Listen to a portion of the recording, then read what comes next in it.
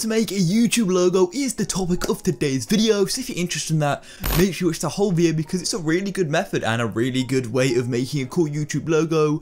I'm TutorialTucker, and if you're new to the channel, please go and subscribe down below and hit the like button. I really do appreciate it, guys, and go and turn post notifications on because I'm making loads of videos like this and on useful softwares and just general tutorials which will help grow your YouTube channel. And yeah, I'm just really excited about the future of this channel. So many more tutorials coming, but anyway, straight to the point. I'm showing a really good method in today's video, and basically I'll probably reveal this obviously earlier on in the video, but I do recommend watching the whole video onwards because I go and reveal loads of kind of tricks for the video and other methods on making the logo. So yeah, make sure you watch the whole video and enjoy. So now I'm going to show you the awesome software which is going to allow you to create the intro, and it's simply called Photopea, and I'll put a link down below to the website down below. So what we're going to do is come to the website www.photopea.com, and you'll be greeted by this page here, so you don't need an account, which is really useful. And yeah, so let's get straight into this. So the first thing you want to do when coming to create your logo is go here and click new project. Simple like that, create a new project, and now up here make sure you set the width 900 by 900. Now this is personal preference, you can do like up to 1000, but if it's too big, then sometimes some sites, especially YouTube, don't allow you to upload it. And then make sure it's set on pixels, because you've also got millimeters and other inches and loads of others. So make sure it's on pixels. And yeah, background you can be white, but you can do it transparent. I don't really have a transparent because that's just how I normally have it. So then once you've got these settings, click on create, and now it's loading up your background. So this is it. So as you can see, this layer is locked. This is your base background to where you now add stuff on. So once you're here, the first thing you need to do is find a background for your profile picture. This is the first step I usually do, because then with the background you can go and decide what you're going to do next. So simply go to Google. So what I usually do is search for a burst image, just like so. If I can type burst image and then go to images and simply scroll down to see one you kind of like. So I don't know what theme I'm going for, so it may be a good idea for like a color theme, but these images with sort of the lines going down into the middle I do quite like. So I think I'll go for something like that. So yeah, I think I'm going to go for this one just here. The orange color is pretty cool.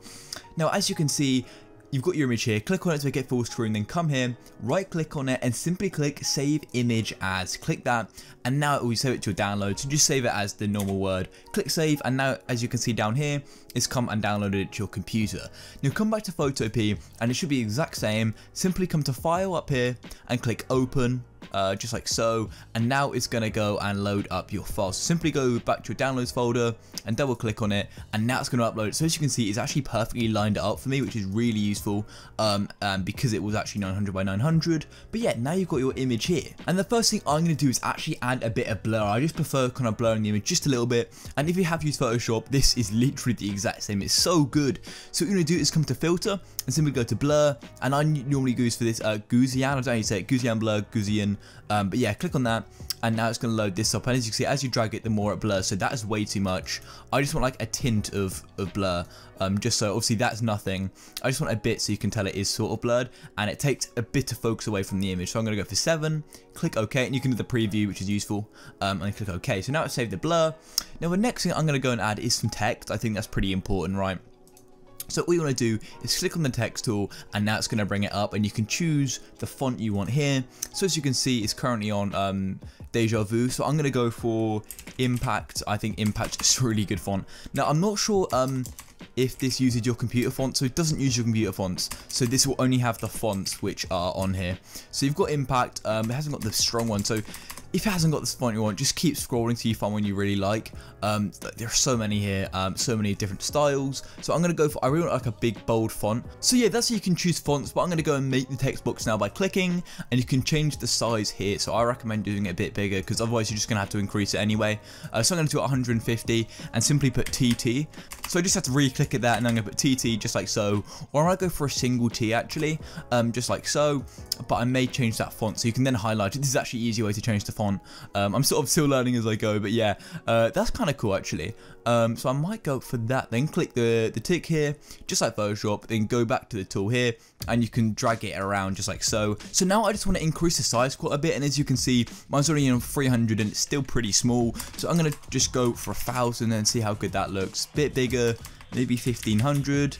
Yeah, perfect. So that's the size of the font. So to do that, you simply just I'll show you again. So make sure, I'm going to put it in the middle a minute. So you've got your your font here. So quickly highlight it just like so, and then you can just type the number you want. You can use the scroll, but I find it easier just to type. Obviously it sort of limits you a bit. So back to 1500 and enter, and we're back here, and it should still be centered. Actually, I'm also going to make that white because I think it will work better with the image.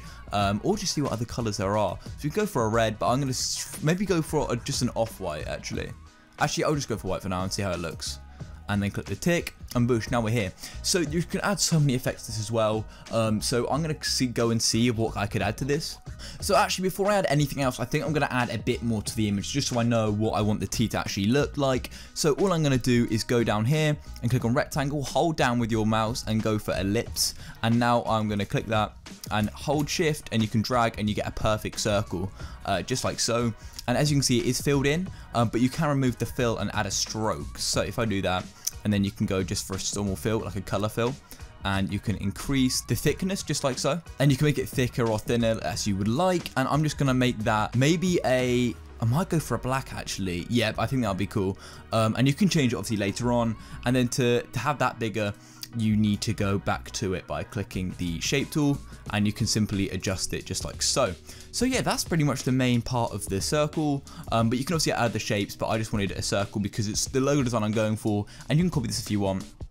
So then I'm going to find the center point again, just like so. It's really useful. It lines up at all the arrows, and as you can see, the T is actually under that. So to do that, you simply drag this down in the layers, and now we're on top of it.